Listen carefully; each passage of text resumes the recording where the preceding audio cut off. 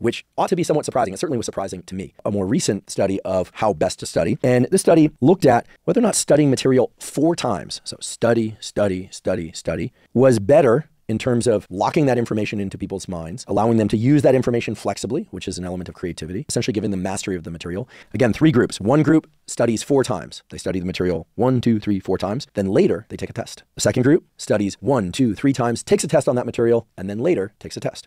The third group studies the material once, then takes 3 tests on the material, and then later takes a test.